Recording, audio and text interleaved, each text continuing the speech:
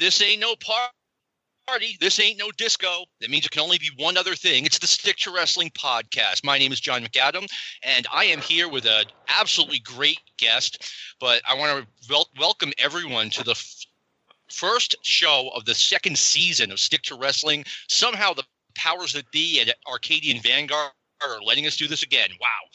Sean, before we start, I want to introduce my co-host, my convivial co-host, Sean Goodwin. Sean, listen, you got to tell us about our companion piece. Our companion piece, of course, is I believe that's turned into a drinking game now. Every time I say companion piece. Our companion piece, the Facebook page, which we have a big crowd over there, all great guys. There's never an argument. We have just not old had school wrestling. Jive Turkey episode. Not one. Nope. It's been a year. We haven't had a single problem. We have cool videos. And just to let you know, I posted a couple videos today. One is a 1978 episode of Houston Wrestling. And two is a TV movie from the 70s that involves wrestling called Blood and Guts from 1978 that I've never heard of before my entire life. And it looks epically horrible. But you get all that and good conversation, old school wrestling fun over at the Stick to Wrestling Facebook page. Now, let me ask you this. Does it sound like companion piece? It sounds like something not so about a girl to your friends when she's not around. Don't worry about her. She's not going to be around in a couple of months. Companion piece. It's not like that. It's really good. No, it enhances the experience. There you go. Now, before I bring on my guest, who is a legend, if you enjoy this show, we don't have ads. We don't charge for the show. We ask that you give us a contribution to prowrestlingarchives@gmail.com by way of PayPal. We serve up a tasty podcast, and we're just asking for a tip. No big deal. My legend, legend. He goes by the name Tamalie on all of the message boards, but he's really my good pal, Max Levy, who I once went to a Red Sox game with. Max, how are you? Hey, I'm doing good. Max Levy. I should correct you right away. Oh, no, don't even worry about it. Like the rest of our family are Levys, and then just my dad, for some reason, because he had to be different, took the Levy spelling. So that's how we roll, and I'm really glad to be on the show. Love that Red Sox game. I am actually, no joke, I can send photographic proof later. I am wearing a Red Sox T-shirt in honor of John and Sean tonight. I wanted to get a little bit in on the Massachusetts flavor. So I'm thinking the Levy thing has to do with Don McLean, but let's get on with this party. We have a bunch of different things we're going to talk about. The first thing I want to talk is the WWE. So we're going to spend too much time on this, kids. The WWE Supershow that took place a week from when this show will be airing, which will be Friday, June the 14th. What are you guys' thoughts, first of all, on the show itself? Max, why don't we start with guest? Well, I've got to say that the show looked so uninspiring going in, and was going to be so long and at such an inconvenient time that I didn't even really, to be honest, watch it. I was kind of under the impression, just based on the way they promoted it and the way I perceived the first couple Saudi Arabia shows, that this is like a big special event for the people in Saudi Arabia. It's good business for the WWE, maybe not in reputation, but certainly in money to go over there. But that nothing that happens on this show really counts as far as the storylines go. And then I heard about Goldberg versus Undertaker. And that part I did watch, and that's all of the show that I've seen, and probably all that I think I need to. I'm inclined to agree with you, Sean. I know Sean has some strong opinions of this baby. Okay, that was the worst. That Goldberg Undertaker match was the worst match I have seen with nationally known name wrestlers since the Jake Roberts Legend of Wrestling match. Neither one of those two should ever be in the ring. You know what the best part is? The Undertaker doesn't have to wear makeup anymore. He just naturally looks like it. His face looks like it's melted. He looks old. Okay, so that problem one, is that they both look like, Goldberg looks fine, I guess. I mean, they're both in pretty good shape. I'll give him that. I do have a question, though. At the beginning, when Goldberg did that bit through the turnbuckles, did he hit the post? I'm thinking that cut was hard way. I think it was hard way, too. He hit it hard, and he seemed to be kind of out of it after that. Yeah. I mean, because he tried to put some kind of a leg lock on Undertaker, and Undertaker literally had to put it on for him.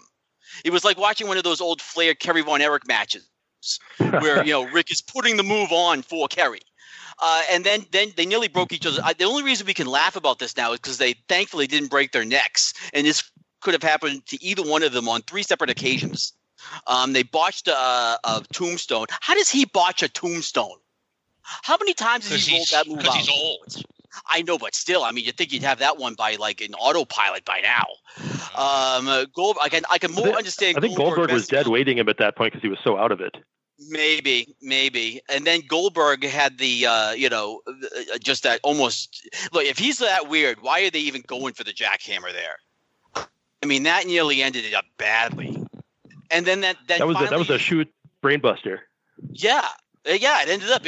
And finally, you had the what was the final match where the final move where they Goldberg went for the tombstone and they both just kind of fell on top of each other. And then of course you have Undertaker with that look that just tells you all you need to know about that match. Have you seen the picture yet of his look?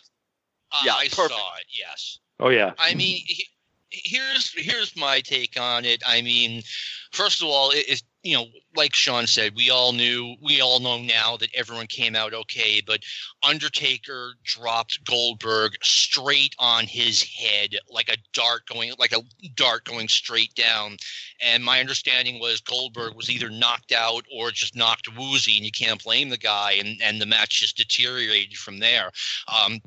The Undertaker is 54 years old. He's older than me, for God's sake. So the first time I said he looks old was 2001 or 2002.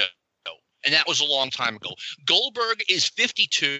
He looked old 15 years ago. And, here's what bothers me. When they have WrestleMania, when they have these shows, especially WrestleMania, this bothers me when they do this. It's like the stars come out. The stars, like 49-year-old Shane McMahon, who pinned Roman Reigns on this show. How about Nashua's own Triple H? He turns 50 next month. He put over Randy Orton, who turns 40 next year. Triple H, here's the thing. The guys who are on Monday night or Tuesday night, Roman Reigns, Seth Rollins, etc., they're never going to get over if you're portraying Triple H, Shane McMahon, The Undertaker, Bill Goldberg, etc., as the tough guys who are the real stars in the main event. You're never going to get those guys over. I agree. And Taker he just doesn't have it anymore. He needs to stop.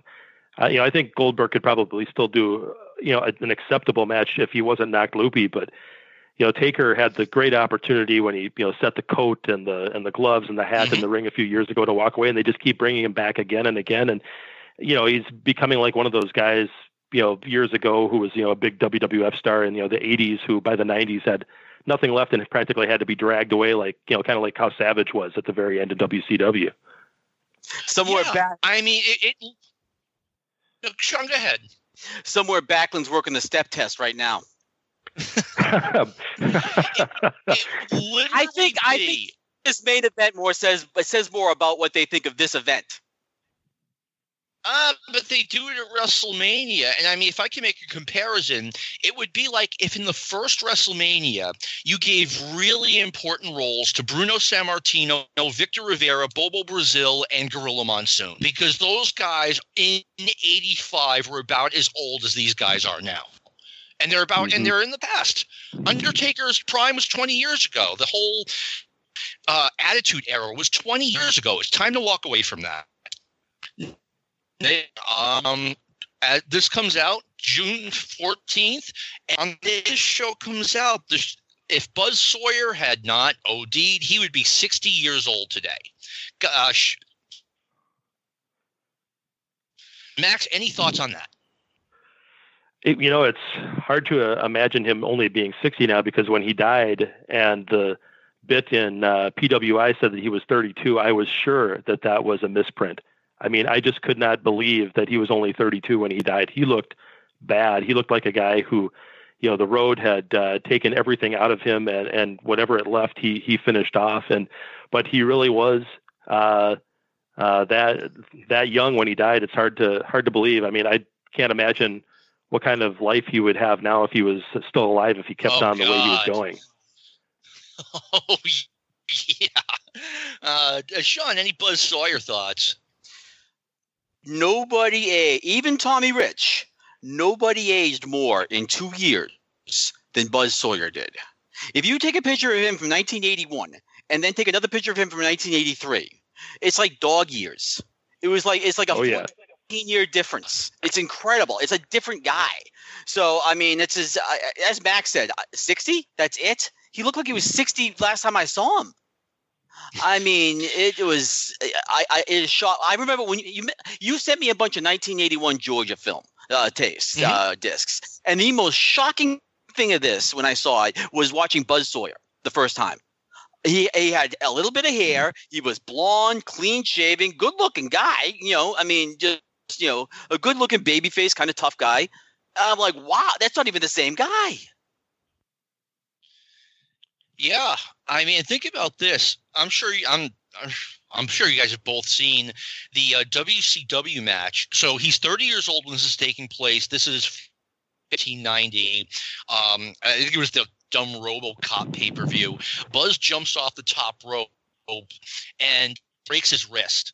And I remember seeing it live, like the first time it happened. I'm like, oh my God, he looks like, seeing it in full speed. I'm like, wow, he just messed up his wrist bad.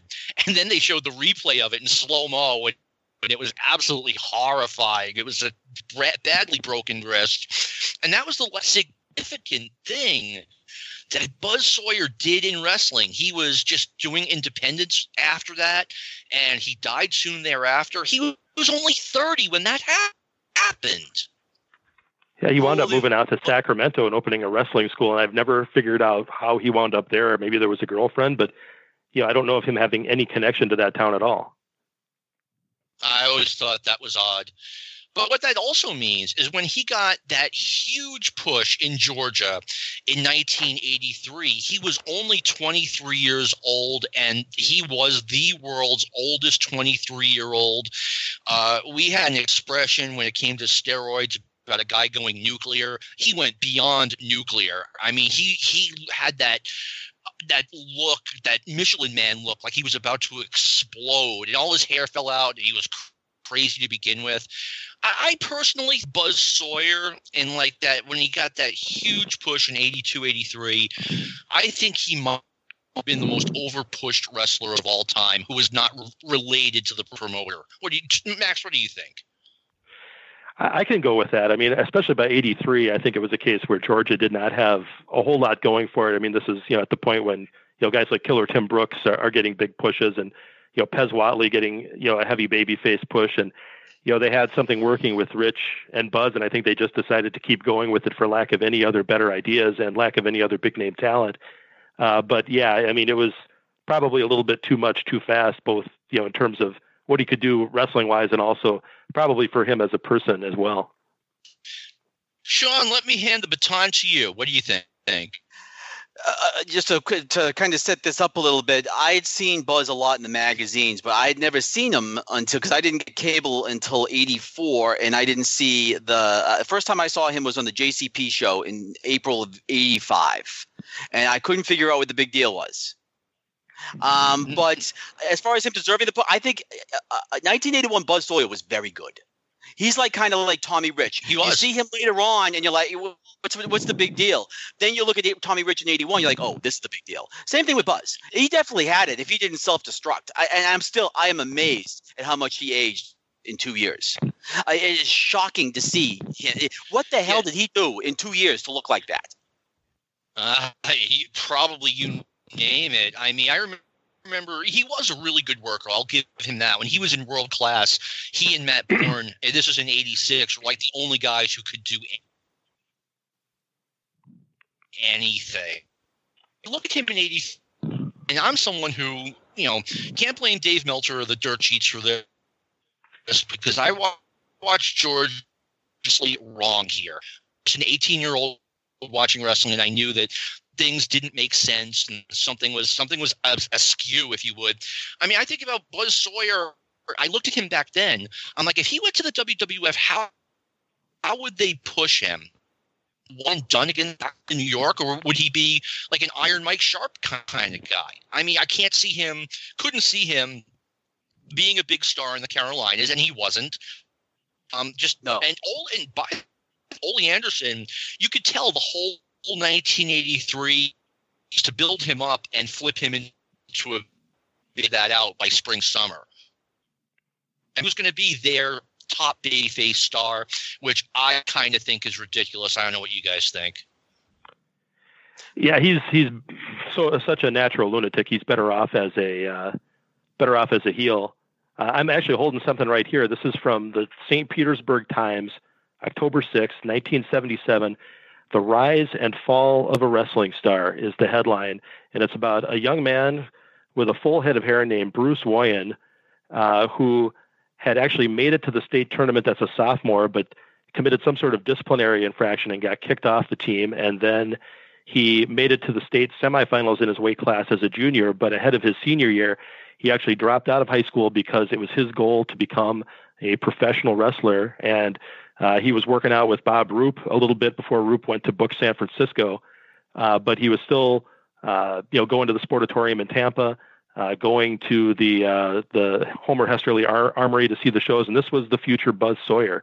So even when he was in high school and just out of it, he was making it very clear that his only goal in life was to be a pro wrestler. And they said that he was about 205 at that point, and all he was doing pretty much was lifting weights when he wasn't training to become a wrestler. Wow. I mean, to make the tournament as a sophomore is pretty impressive, and it's even more impressive when you're that good to get kicked off the team. The guys like that in the 70s, he had to do something bad. Yeah, I figured that it was probably caught with drugs or something, because I don't imagine any old school 70s wrestling coach was going for that, because pretty much anything else you think is going to get looked the other way. And the article talks about how everybody figured he was a shoo-in to get an NCAA wrestling scholarship, but Buzz himself in the article makes it pretty clear that he was not much of a student and didn't have interest in being one. And, he dropped out of school, and he said the only way he'd go back is if all he could do is wrestle and not have to go to school. I'm surprised they didn't accommodate him. That was the way it was like back then. Yeah, it's hard to believe. Sean, any parting thoughts on Buzz Sawyer before we move on?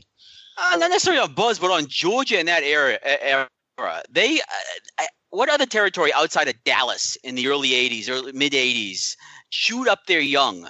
I'm not just saying it's their fault, but look at how many, like, the young guys who went into Georgia in the early 80s, like 79, 80, 81, and what they all look like 4 to 5 years later. I mean, my God. Martell might be an exception, but yeah. I mean, it's for some reason they don't get the bad rap that Dallas does. But I mean, what was going on there must have been every bit as bad. Yeah, I think the trade-off is nobody died on the scene. Buzz died, but he was long gone from Georgia by then. But I mean, Gordy's gone, Buzz is gone. And some of the guys that are left. I mean, my God, Michael Hayes. I love him, but he looks so old.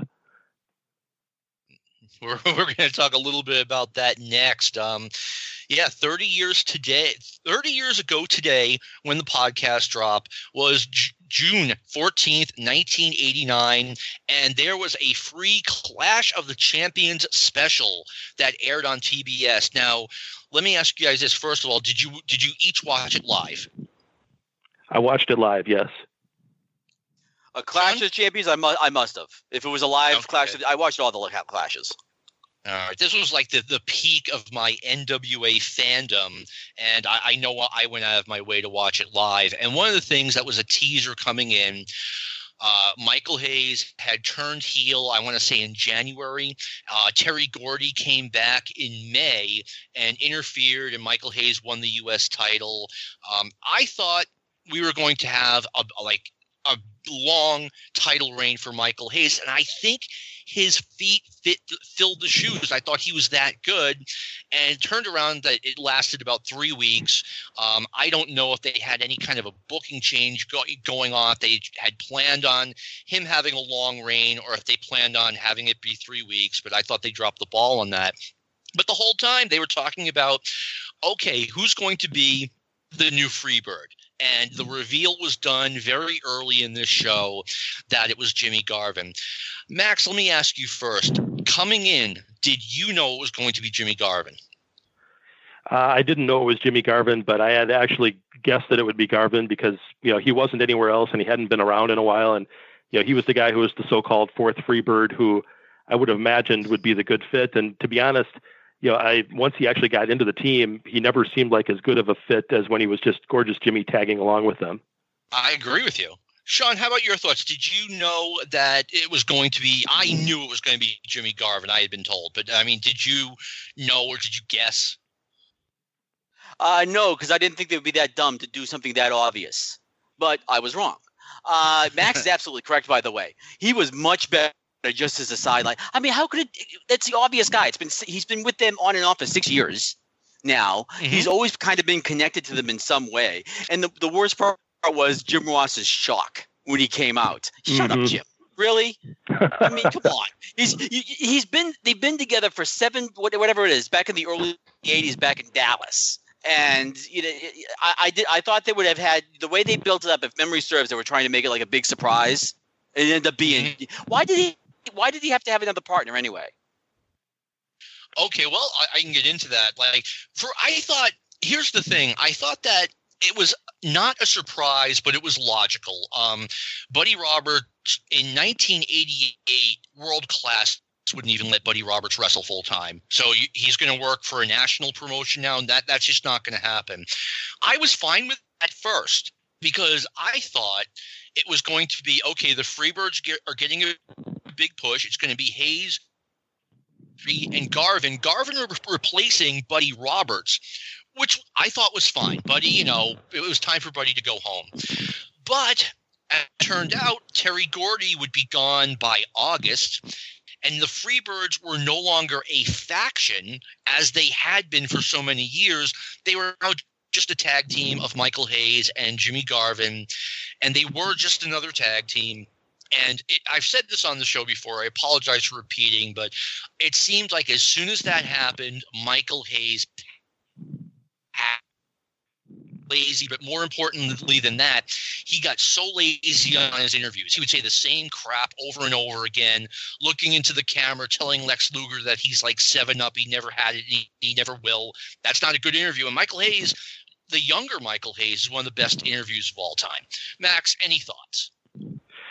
It was a real weird time for him in WCW. I mean, he was really, put over this image as one of the coolest guys walking, for so many years. And then it had already started in World Class in 88, but as 89 went on, you could just see the cool dripping out of Michael bit by bit. And I think it was pretty much gone by the time Terry took off and the team was, pretty much, I think they still had the world tag belts, but they were pretty much relegated to mid-carders. And, he just didn't seem very inspired. And like you said, it showed with the interviews, it showed with the work. He and Garvin were, basically a couple of clown heels, and it didn't really work for who he'd been. And, they were capable of doing a lot more if they would just let them. Yeah, I mean, it felt like, I'm just guessing here, but Michael Hayes might have thought he was getting a long run with the United States title and a big singles push. When that got pulled from him, he just kind of mentally checked out. Any other thoughts on Michael Hayes, Sean? Two. One, did anyone ever go to WCW and work harder? It always seems to be the opposite, which is the entire problem with the WCW program. What they did was they basically got a bunch of athletes who got their big-time contract and now could kick back. It was like, the Yankees back in the early 80s. They had all a bunch of these talented guys who weren't doing anything. That was WCW because they couldn't develop their own guys. As far as Hayes goes, Michael Hayes goes here, the bigger issue with using Garvin here is the role. That role was Buddy Roberts, and he was the guy who kind of was the structure. He held their matches together. Jimmy couldn't do that. Jimmy was just basically a lesser version of Michael. So you needed somebody in there to kind of keep the whole operation together, like an Ivan with the Russians in that kind of a role. And Jimmy's not going to do that. That's the thing. Like, I honestly can't think of anyone who would have been a better fit than Jim Garvin. Like, I went over, like, you know, the roster of guys, maybe this guy, and that dude just is not that. Maybe that's a lack of creativity on my end. Max, any thoughts about maybe who? I really don't know. You know, I've thought, Freebird. You know, who could have been another Freebird, and you know, I don't know who, you know, would have been a better fit as a personality than Garvin, but you know, he didn't work as well as he could or should have. But I don't know who could have taken his place. And just as a sidebar on Michael Hayes, you know, him changing his hair, I realized based on the looks of it during this card, I think he was starting to lose it. But you know, that was not a good look for him, and it helped take the cool factor down just a little bit more. That new theme song didn't help either. No, I think that might have been a dub. I couldn't tell, but whatever it was, it was no good. Right, but they were using a new song by that point, I think. Michael, were they? Oh, okay, got it. Michael sang this new song, and it was absolutely awful. This was like 91, 92 when they started doing that. Oh, yeah. That was absolutely awful. I mean, last thought for me on Michael Hayes during this era, he was feuding with Lex Luger, and he would look in the camera and he'd say, you know, Lex Luger, I'm 29 years old, you're 29 years old. The difference is I've been wrestling for 10 years, you've been wrestling for 3. And just, I mean, everyone in my living room was like, oh my God, that's the world's oldest 29-year-old.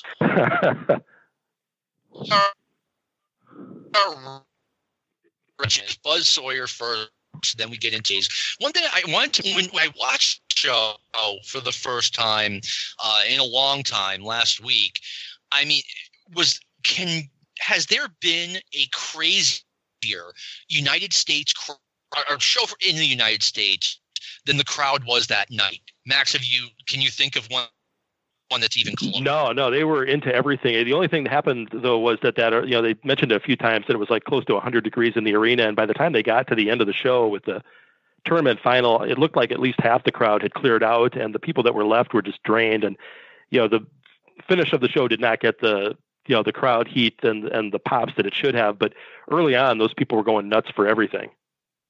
It was held at a military base. And you're right. It was in North Carolina, and it was in June, so it's hot down there, and there's no air conditioning in the building. Jim Ross was soaked by the end of the night. Tommy Young looked like someone literally just thrown him in a pool because his shirt was dripping sweat. I took some notes here. Joe, it reminded me of the old Boston Garden in late 70s, but when I went in the early 80s, I mean, everyone is loud. They're standing up. They're throwing stuff in the ring. There's no air conditioning. Almost 100% male. There's like a pillar of cigarette smoke going up over the lights. It's pouring off of everyone, and everyone's like reaching over the rail trying to grab the wrestlers. And most importantly, lots and lots of beer was being sold and consumed. This crowd was beyond rowdy. Any thoughts on the crowd? Yeah, well, I thought they were. It started off. Starting off, they were very hot, and then they started off with 3 terrible matches in a row. They killed that. You know, not dead, but I mean, by the end of that card, they were mad. I mean, by the time we got to Norman the Lunatic, you were getting a little bit of hostility. I mean, why are you starting? Why are we starting with the fabulous Freebirds against the dynamic flipping dudes? I mean, I basically hate everybody in this match. The reason they started with that, and that's a good question, is they had 2 tag team matches first, and the 2 winners were going to meet towards the end of the show for the final match for the NWA tag team title. So kicking off with that match actually did make a little bit of sense, even though aesthetically it looked a little bit off. But if you have a military audience, why you roll? It just seems odd to roll out the dynamic dudes with their little frisbees and and Shane pointing at everybody like, yeah, I see you, man. Shut up. Oh God, I hated this match. I'm like watching them come to the ring. I'm like, I'm gonna hate this so bad. Yeah, they wanted something with They Shane and have it. Johnny like the rock and rolls, but they didn't have it in them to pull it off in the ring, and the gimmick was just stillborn from the beginning.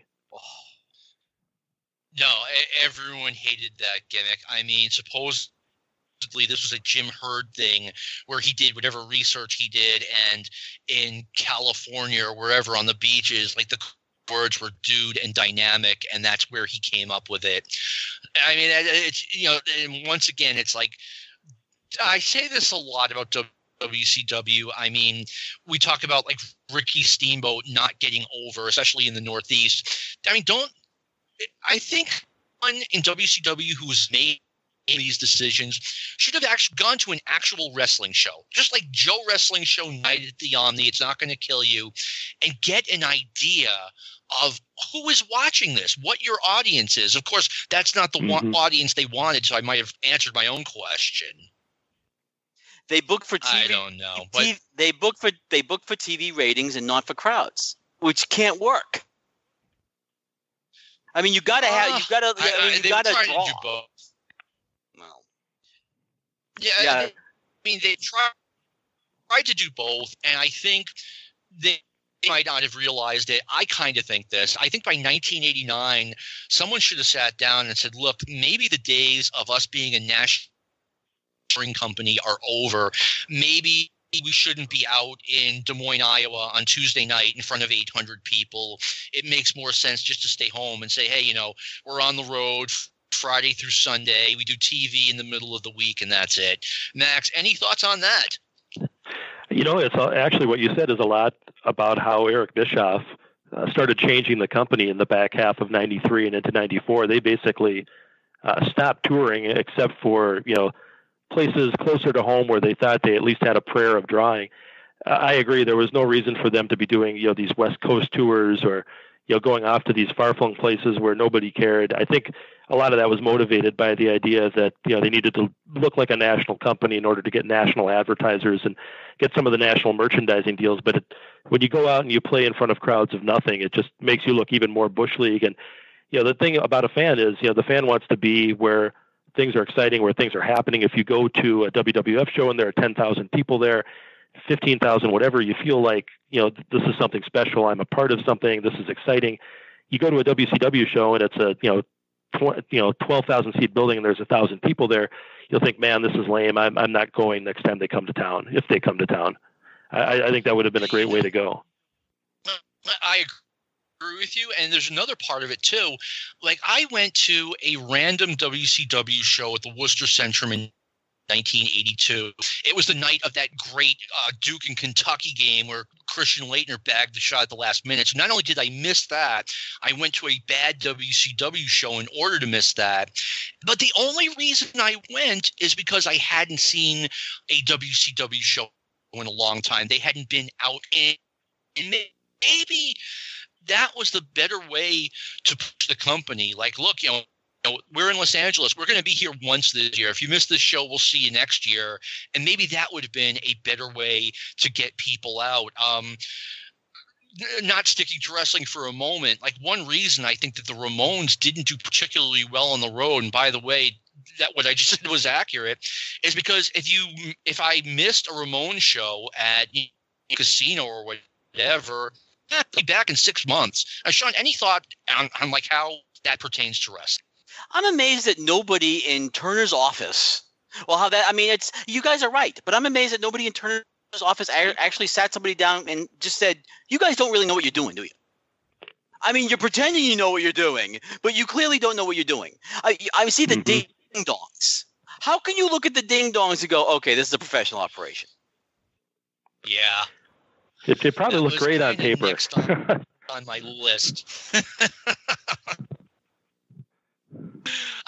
One big problem WCW had, it always had this problem, was they never really figured out what they wanted to be. Like, I think they should have used product differentiation in their war instead of trying to be more like the WWF, because you're not going to out WWF WWF Vince McMahon.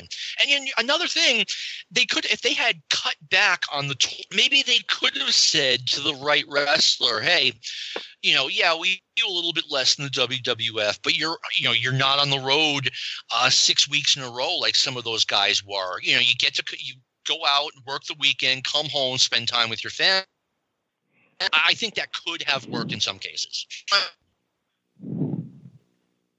Move on to the Ding Dongs. One quick thing about the second match, which you were wise to skip it. Ranger Ross versus the Terrorist. The Terrorist is Jack Victory, right? I think it was. I read somewhere it was Doug Gilbert. I don't know if that's true or not. Just what I saw somewhere. Whenever I see some guy in the mask as the Russian assassin, the blackmailer, or the terrorist, I just assume it's Jack Victory.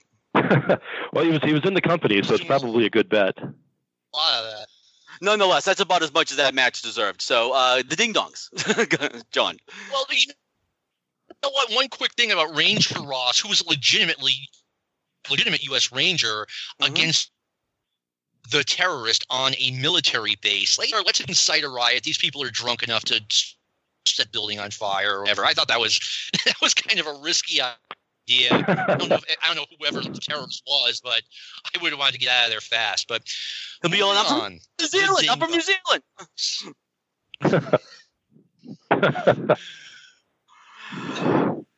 The Ding Dongs. I don't even know where to start. This was a Jim Herd idea. Help us out. Yeah. Oh, yeah. This. I'm sure. Everything. Go ahead, Max. Oh, I was just going to say, I'm sure it seemed like a good idea on paper. I'm sure that when they were pitching it in the office, they probably thought, they're going to ring this bell, and the fans are going to love them. They'll be fun for the kids. But the outfits were ridiculous. The bells were falling off everywhere. The way the gimmick was executed was even worse. And the two guys who were under the masks were a couple of guys from the Georgia Indies. What were their names? It was Greg Evans and Richard Sartain. They were the Rock and Roll Rebels on the indie scene there, and that wound up pretty much being a career killer for them as far as any bigger things were concerned, because they just looked horrible in the ring, and any chance the gimmick had pretty much went out the window. I mean, there was just botched spot after botched spot, missed move after missed move. They looked horrible. Sean, Ding Dong thoughts. Maybe they were trying to sabotage themselves. See, I felt worse for poor Cougar J and George South. At least the other two guys had masks on. The second I saw them come in, the first thing I thought of was like, in looking at it in retrospect, when they walked in, the Ding Dongs, I said, well, good. The Gimp in Pulp Fiction got a tag team partner. How can you put out that costume and like, this is going to be fun? I understand what you're saying, Max, but I'm trying to figure out what could have been on that paper that made this. Your guess is as good as mine. Otherwise, I suppose Jim Herd is Jim Herd. They figure if they let him have this and confine all the garbage to one match, maybe they can keep his hands out of some of the other things going on. Well, I will give Bob Caudle credit. He tried. He did try his heart out to get this over. I mean, here's the thing. First of all, I know let's do it for the kids. Let's have something for everyone. To me, as soon as you say that, that's death. You can't have something for everyone, because you're going to have most of it is going to be stuff that people don't like. The Ding Dongs are for the kids is what I was hearing initially. And by the way, I heard about this tag team they were doing before the show started, and I was, they're going to have a tag team called the Ding Dongs. I had no idea how bad it was actually going to be. Here's the thing, and I was saying this at the time, and Dave put it in the Observer.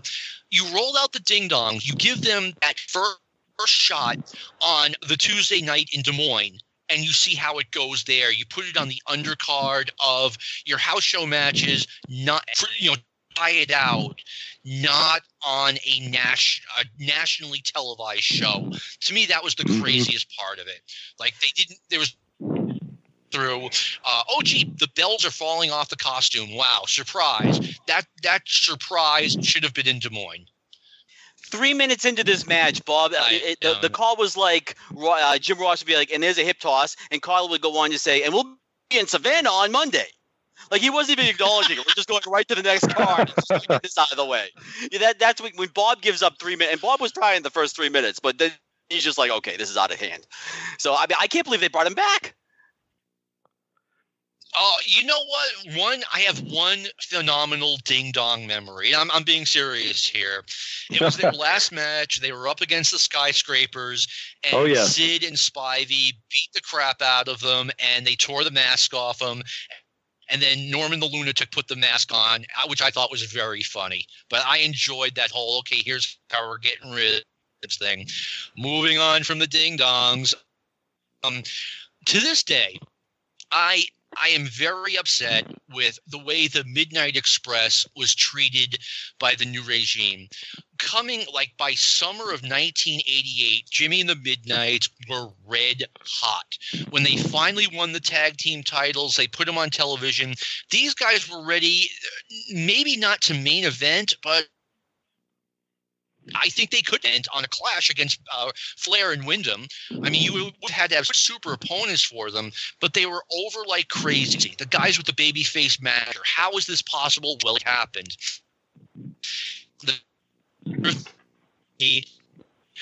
To make sure they cooled off, that they weren't going to be worth what they were paying them. And once again, they were against the SST. It was the semifinal of the tag team tournament.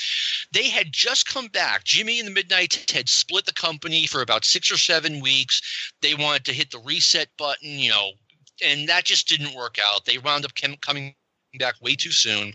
But they're still kind of back new, freshened up a little bit here. And they're wrestling the SST, and the only reason they win is because the Road Warriors interfered. And once again, the Midnight Express just is not looking at their. It felt like they were pushing the point that they were just another tag team down our throats. Mac, general thoughts on the Midnight Express around this time period? Well, I agree with you that they came back too soon. They left right after the New Orleans clash at the beginning of April that went against WrestleMania 5.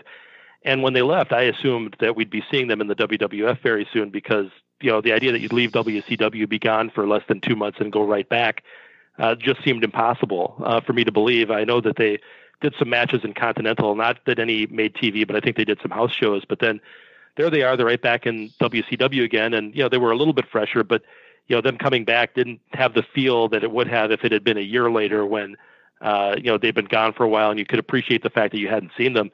As far as them not really getting the push that they should have received or could have received, just thinking about it while you were talking, I think, God love him, but part of the problem was probably Jim Cornette. He's never been one to suffer quietly if he saw something he didn't like. And I think he was, fairly vocal about what he did and did not like with the booking and how things were run. And, there's no way in a company that small and the way people talk in wrestling that wasn't getting back to the people at the the CNN Tower or whatever it's called. And I think that a lot of what happened with the Midnights during 1989 and 90 was, basically, them trying to take it out on Jim for, not going with the flow, basically. But, they were a good team. They could have done more with them. And I'm sorry that they didn't during that era. They should have at least had another World Tag Team title run.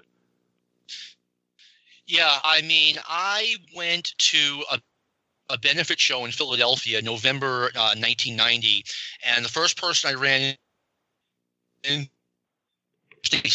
was, hey, the Midnight Express quit the NWA. I'm like, oh, and then these things tend to get smoothed over after a while. I around Jim Cornette a lot that weekend, and that Ole Anderson really isn't Ole Anderson's name. It was goddamn fucking Ole, because he must have said that 100 times when talking about, and he was just beyond pissed. He'd had it and just everything. So I call goddamn fucking Ole and I tell him, so Jim's a fun guy to be around. Sean, Midnight Express thoughts?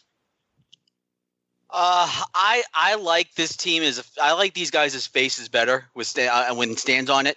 I just think that not straight faces, but faces like Lawler used to be in Memphis, where you still cheat and do all the other stuff, but you're baby faces. Because I just can't. I mean, here I like them here, and I think you're right. They screwed them, but I think this team is. I think the team with Lane is much better as a babyface team, because I don't think Stan could ever really get into that role as a heel. I always liked Stan as a heel. I always thought he was very funny. He came off as very cocky and arrogant. He he always made me laugh as a heel. But that's what I'm saying. The Midnight Express. I don't think Stan likes to not be liked. And I neither do I, for that matter. So, I mean, I don't know. But, I mean, Dennis likes not being liked. Dennis was a great heel. Yeah. Oh, I mean, Dennis doesn't care getting stabbed and stuff like that. I think even when you're saying that Stan's a good heel, you're saying he made you laugh. Yeah. Yeah. I mean, it was just the whole Midnight Express act that, they were constantly cracking me up. And, I mean, Jim Cornette got over in a role that no one can get over in, a babyface manager. It's darn near impossible, and Cornette had that team red hot, and they just I think to this day I'm a little bit like because they were so hot coming out in 1988, and then they had the Road Warriors destroy them, and it just wasn't the same after that. But yeah, so once again, they're in this, they need help from the Road Warriors to beat the SST. Speaking of which, the SST, a year before this, I should say, they were in Dallas. They were feuding with Michael Hayes and Steve Do It To It Cox. They had Buddy Roberts as their manager.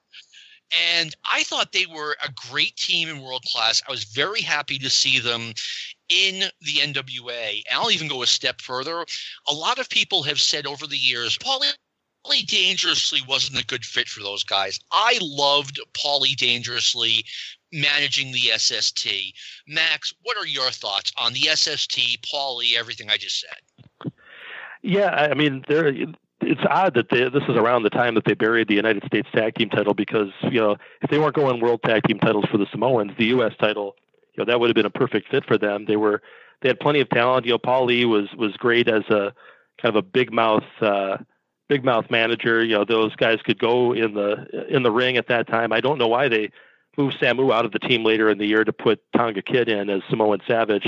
I thought Samu, worked better in that duo, but Paul was great. I thought the way that, I guess I'm getting ahead of ourselves here, but when Paul hit Cornette with the tennis racket later in the show, that was like a rare bit of excellent TV production from WCW, the way they got that done, or NWA, or whatever we should call them at this point.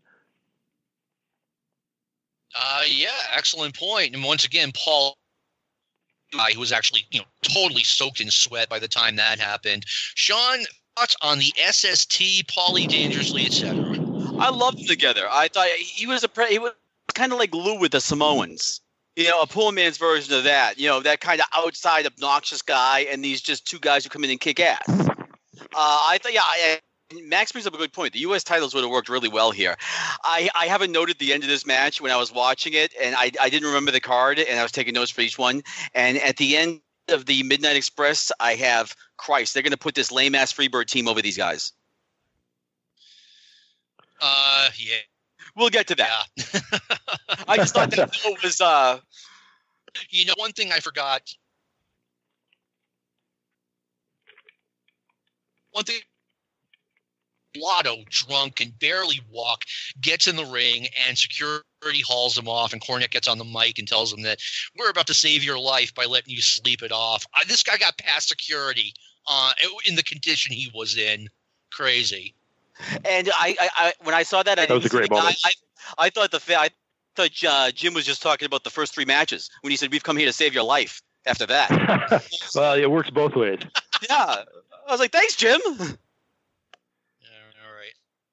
Well, one more thing about the Samoans is it's real clear that, they were caught in that whole trap of, they were afraid to beat the Samoans, so they can't let the Midnights do it. They've got to let the LOD run in and basically have two teams beat them.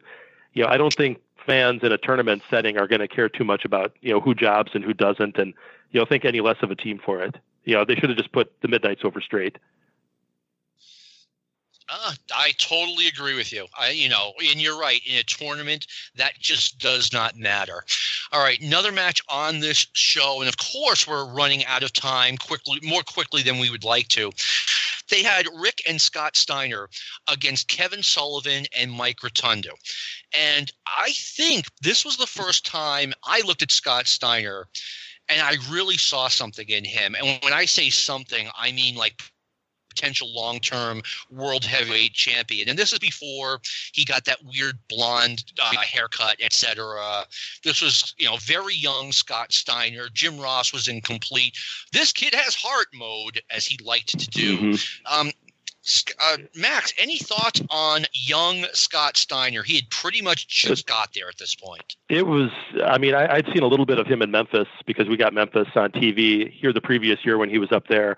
But, he had come a long way just in a year. And one of the amazing things looking at him is just how juiced to the gills he was in '89. And, we were all talking about, 10 years later, how he looked and how juiced up he was then, that you would have thought that, he was walking around looking like, 1983 Bob Backlund a decade previously. But he had the obvious talent and, the athletic ability, and they could have worked with him on talking. I was a little surprised that they actually let Rotundo pin him here. I'd have thought that, they would have at least gone to a no decision or something, since they were doing a match at the Great American Bash. Kind of odd booking in that sense. Here's what I think, and this is kind of me going back to what was my mindset 30 years ago. As you said, I saw him in Memphis. He had kind of just got to WCW. At this point, he was being portrayed as, hey, it's Rick's little brother, and I think that was going to be his role. That's why I was a little bit taken aback by my own thoughts. That looked at him and I'm like, wait a minute, this guy really seems to have something under the hood. He's a good looking guy. He has a good look, and he had a ton of athleticism. Sean, thoughts on young Scott Steiner? Scott Steiner sold more in this match than he did the last 5 years of his career combined. Was this like a hazing? Very true. He took a beating Definitely. in this match. You're right about Jim Ross. He was lighting up a Barbaro after this match. But, he had this massive welt on his back. He had a massive welt on his back. He had Sullivan threw the chairs at him and actually hit him. The steps, and he actually hit him. This was Scott looked fantastic in this match. I was stunned by how much he sold. Yeah, it was like a coming out party for him. He was still new and sort of humble, and that wasn't going to last very long. But anyway, no way. One thing I have to tell everyone about this: at the 123 mark on this show, go out of your way to see it. There is this bizarre Scott Hall video where I was hoping you'd bring that up. Glad I didn't disappoint, because half the video is him wrestling a tryout match at Center Stage in Atlanta. The other half of it is him poking alligators with sticks. But the important part is, when he's in this match, he's doing these weird babyface gyrations, throwing his arms around and dancing. It was a bizarre sight, and I encourage anyone to watch it. Max, your thoughts on Scott Hall at this point in his career? Well, they're calling him Steve Gator Hall, and they're trying to push, the whole Gator thing. And, the crazy thing about it is, he doesn't look like anybody that's, out there to hunt alligators. He's wearing jeans, he's wearing a tank top, he's got his white high tops on, and he's out there poking the alligators. It's like the beginning of a viral video, except they cut it off before the part where the gator comes up and snaps his hand. Sean, your thoughts on early Scott Hall? Scott Hall. Okay, so this is his highlight reel to put him over. They have him with an armbar. He's putting an arm on somebody. That's the move you're going to go for? And the other part is, as I'm watching, they have this bit where it's this long, skinny wooden bridge, and Scott's walking toward this alligator and a crocodile, whatever it was. And I as he's doing this, there's music in the background, and I'm hearing the Chico, the Razor Ramon voice, alligator, come here, alligator. I can't do accents, but he's doing that Razor Ramon walk as he's stalking the alligator. Yeah, it was really bad. With him and Kevin Nash, you can start to see why they got bitter at the end. Yeah. Oh yeah. And here's the thing. Scott Hall he was a big star in the AWA in 80s. Then he went to Florida early 87. They thought they were going around him. Nope, you're not building around this guy. And he had kind of disappeared for about 2 years before he reappeared on this Clash. I mean, I know he did some Continental, but for the most part, he was out of the business. And I have a story about Hall from his 89 run. I guess he was having a match with someone, and something happened where he got like a cut on his head.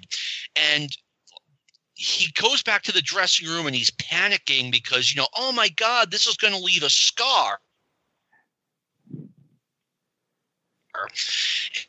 He's a pro wrestler and he's got a little cut on his head. He's worrying about how it's going to scar. But to the end of this show, it's Ricky Steamboat against Terry Funk, which was kind of a dream match coming in. I was very excited to see that. It was a really good match. Oh, by the way, before this match, during the Sting Wild Bill Irwin match, Ross starts talking about how Lex Luger is upset with the top 10 ratings and he refuses to come out and do commentary, which is kind of weird. Lex would come to the building and he'd be okay enough to come to the building, but too mad to come out and talk to people. Made no sense. I mean, the fans hated Terry Funk at this point. He was over big time as a real heel. Ricky got kind of a lukewarm reaction thanks to that, family unit thing they kept talking about. Lex Luger's name keeps coming up during the match. We all saw what happened. Luger came in to save Steamboat and wound up turning on him. And I thought it was one of the worst babyface moments of all time. This is one reason why Ricky Steamboat didn't get over. Luger is threatening him with a chair, and Ricky is on his back, begging him not to do it. Max, your thoughts? There's a lot of things, I guess, on my mind about the whole deal. I mean, first off, what was up with Lex's shirt? That was an odd fashion choice in any year. But jokes that was very aside, I mean, his look. It really was. Yeah, I mean, Ricky. I agree. The whole family man thing for Ricky. I mean, it could still kind of work if maybe in '89, but not really. And they'd been doing it for months and it was having a detrimental effect. They really needed to stop it by this point, but they just kept doubling down.